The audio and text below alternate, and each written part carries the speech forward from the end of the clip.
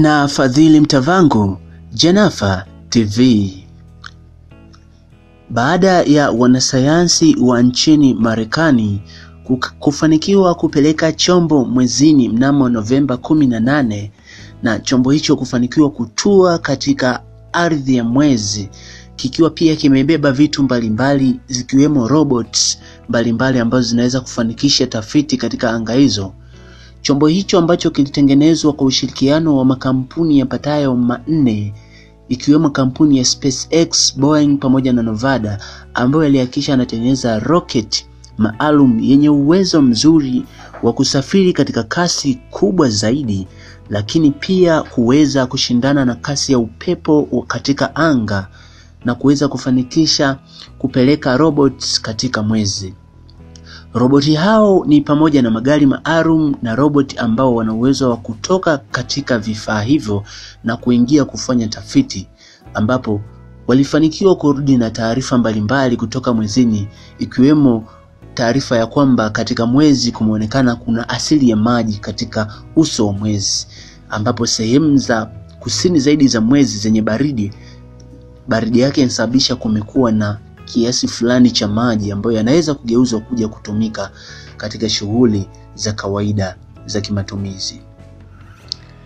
NASA bado wana mpango mwaka huu 2020 kupeleka wanasayansi katika sayari ya Mars. Sayari ya Mars ni sayari ya 4 baada tu ya dunia kutoka kwenye jua, na sayari yenye asili ya kufanana na dunia. Wanaamini kwa mara ya kwanza pia wamegundua suti maalum ambazo wanasayansi watakuwa wakivaa, lakini pia magari maalum yenye uwezo wa kutembea katika sayari ya Mars, na kwamba kwa mara ya kwanza watakuwa wakiutuma wanasayansi moja kwa moja kutoka vituo vyao vya NASA bila kushirikiana na mataifa mengine kwenda katika vituo vya anga vya kimataifa na kwenda katika sayari za Mars pamoja na mwezini. Wanasayansi wa NASA wanaamini kwamba kwa kutuma watafiti au kutuma vifaa vikatafiti katika sayari ya Mars itawezesha wao mnamo Septemba 23 kutuma binadamu katika sayari ya Mars. Katika mpango huu ambao utahusisha binadamu kwenda anga za juu kabisa na kisha kwenda kuzunguka anga za juu za dunia kisha kuelekea katika sayari ya Mars, wanaamini kwamba sayari hiyo sasa baada ya binadamu kuingia atachunguza kwa undani zaidi na kwa mapana zaidi sayari hiyo, ambapo mpaka wakati huu taarifa zote za kuhusu sayari hiyo zimechunguzwa na vifaa maalum vinavyopelekwa huko, yani Opportunity Mars rover zinazoenda huko katika sayari ya Mars. Sasa basi NASA kama shirika lilo chini ya serikali ya Marekani limeshatengewa bajeti ya kuwezesha kufika katika hiyo sayari ya Mars. Kwa nini wanahitaji kufika katika sayari ya Mars? Wacha nikuambie. Sayari ya Mars baada ya kufanya tafiti iligundulika kwamba hapo zamani ilikuwa na maji, mito, bahari, mvua, mawingu, miti na mimea mbalimbali, lakini pia inasemekana huenda ilikuwa pia na viumbe. Lakini baadaye vitu vyote hivyo vilikuja vikapotea na sayari ya Mars mpaka wakati huu haina chochote zaidi ya kubaki na udongo mwekundu, na ndio maana wanaita sayari yenye udongo mwekundu. Vifaa mbalimbali ikiwemo Kepler lakini pia ikiwemo Opportunity Mars rover zilizofanikiwa kuenda katika sayari ya Mars.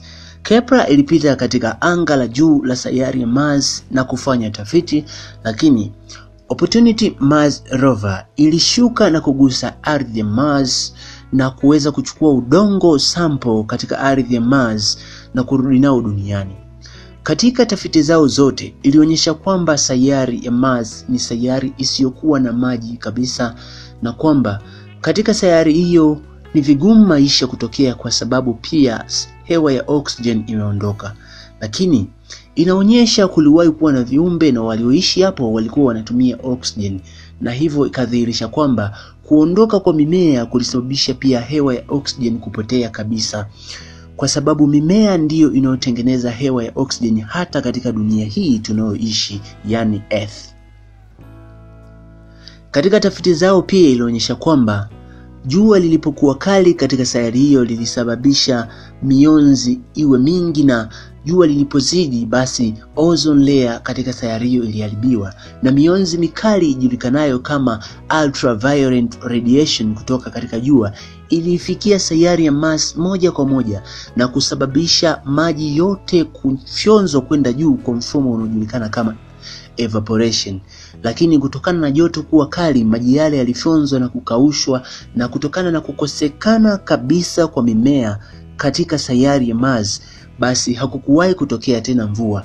Na inaelezwa kwamba miaka baadaye kulitokea upepo mkali ambao uliharibu zaidi sayari hiyo, na mpaka wakati huu sayari hiyo imebaki na udongo wa chini zaidi, yani udongo mwekundu, na kwamba udongo wa juu yani udongo mweusi uliondolewa wote na upepo huo, na sayari imebaki kavu sana ikiendelea kupigwa na upepo nyakati zote mpaka wakati huu.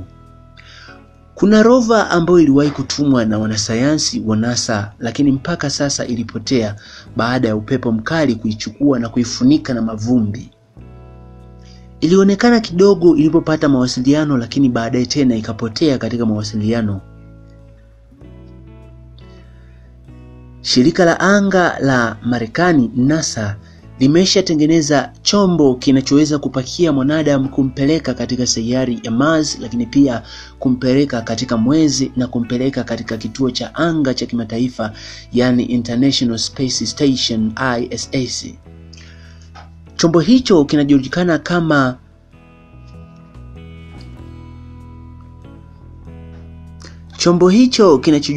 kama Orion kinaendelea kutengenezwa na kufanyiwa marekebisho mbalimbali. Lakini ndugu mtazamaji, si hicho tu. Shirika la anga la Marekani NASA pia linaendelea kutengeneza kifaa kitakachoenda sayari ya Mars kinachojulikana kama Opportunity Mars Rover 9. Kifaa hicho kitafanikiwa kuingia katika sayari ya Mars na kisha kuchukua udongo na kisha kutuma sample duniani moja kwa moja. Wakati vifaa vingine vimekuwa vikifanikiwa kutuma taarifa baada ya vyenyewe kuchakata, kifaa hichi kitakuwa kikichakata, wakati huo kitawezesha kufanya mfumo ambao utawezesha kifaa kingine kuchomoka katika kile cha kwanza na kurudi duniani kuja kurudisha taarifa na sample ambazo zitachunguzwa na wanasayansi walioko duniani, na sio chenyewe kuchunguza na kurudisha taarifa. Kifaa hicho tayari kimeshakamilika ujenzi wake na tayari kinafanyiwa majaribio katika maabara maalum za NASA zinazotumika kutengeneza vifaa hivyo na kufanya majaribio maalum zinazojulikana kama NASA Jet Propulsion Laboratory au NASA JPL, Jet Propulsion Laboratory. Maabara hizo zina wanasayansi maalum waliosomea masuala ya anga wanaoitwa astronauts, na wanasayansi maalum mainjinia wanaowezesha kutengeneza vifaa mbalimbali vinavyotumika na wanasayansi wanaoenda katika anga za juu, yani anga ya juu ya dunia, lakini pia katika kituo cha anga cha kimataifa yani ISS, the International Space Station, na pia katika mwezi yani the moon, na katika sayari ya Mars, sayari yenye udongo mwekundu. Baada ya kuona mambo haya makubwa mazito ya kiutafiti na kisayansi, tuambie katika sehemu ya comment, unadhani tafiti hizi zitafanikiwa? Na mpaka sasa katika tafiti zao hakuna maisha yaliyowezekana hata dalili. Tuambie wewe unasemaje, lakini pia like video na usubscribe hapa Jenafa TV kwa video zaidi za utafiti, science, teknolojia na za wanyama, tamaduni na pia teknolojia zijazo.